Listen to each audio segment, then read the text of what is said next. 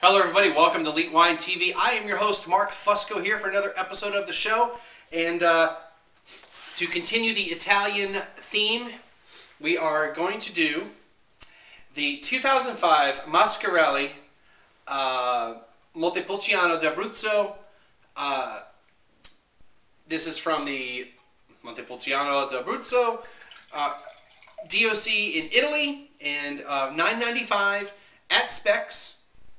Try to get a little bit closer to the camera. Anyway, $9.95 from Specs, our newest wine retailer here in San Antonio. Those of you that live in Houston are very familiar with the Specs brand. They've been there for quite a while. I know that I remember them from my years of living in Houston, in H-Town, as I used to refer to it. So if you've been watching Sommelier School, then you'll know that this is another DOC that was mentioned, where I just kind of briefly talked about it. So in this case, Montepulciano is the varietal, whereas Vino Noble di Montepulciano is not the varietal. It's because it comes from this town of Montepulciano, and they're using that Sangiovese clone, Pugliano Gentile. I think I got it right. I think I remembered it. All right, so let's check it out. Let's see how it is. Okay, right off the bat, the nose was way more interesting than that Verdicchio that we did Friday.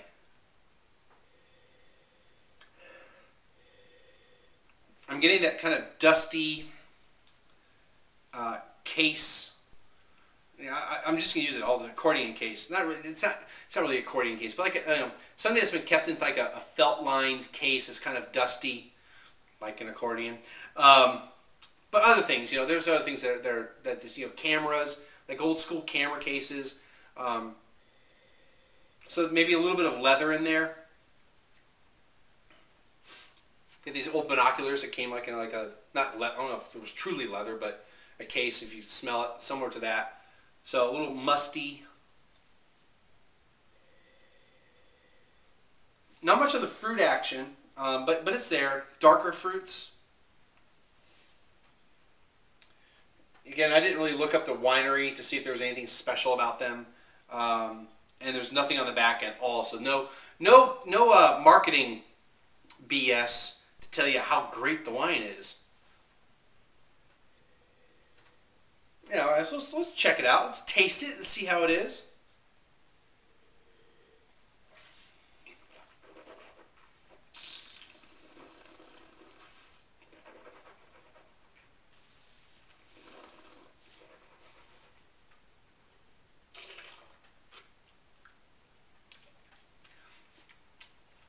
Got some decent tannins.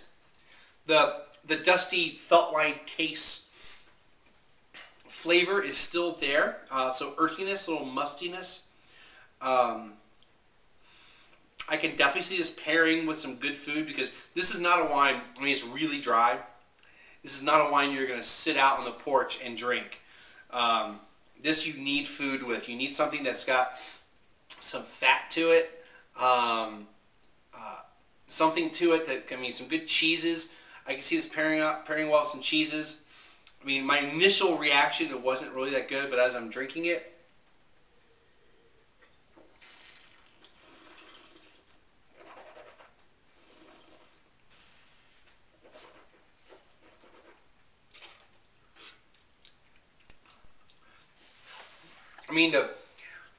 that dryness stays with you for a while.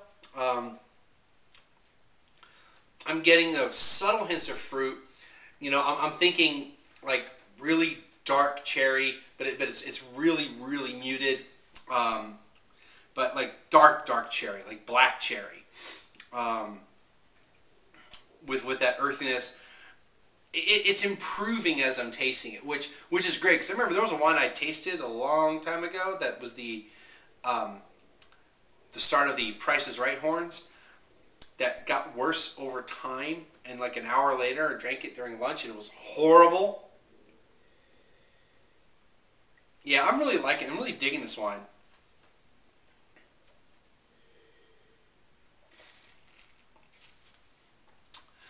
I'm going to say, I'm going to give it an 88. Not quite an 89. I thought about an 89. 88. I say get it. I say buy this wine.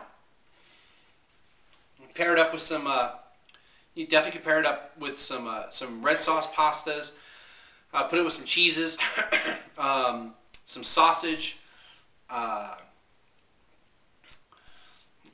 don't know about steak necessarily. I mean, you could put it with a steak, but I think it would work well with some red sauces, some sausages, things like that. More gamey type of meats.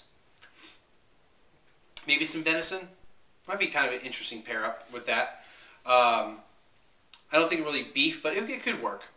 Anyway, so hope everyone had a great weekend. My Vikings should be by now. Let's see, what are they at? 9-1. Should be 10-1, right? No. Yeah.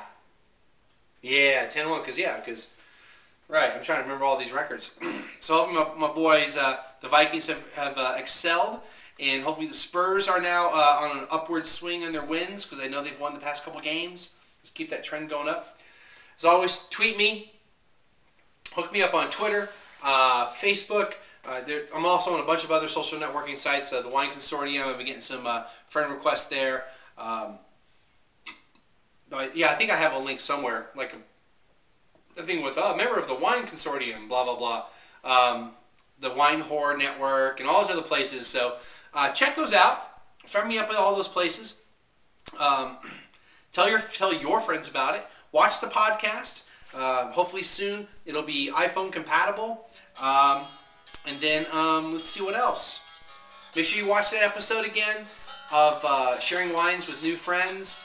Audio is fixed. I'm trying to really push that, because if I don't talk about it after I put the new stuff up there, you'll never see it again. Sommelier school, all the good stuff. And we'll see everybody again next time. Thanks for stopping by. Guess the song.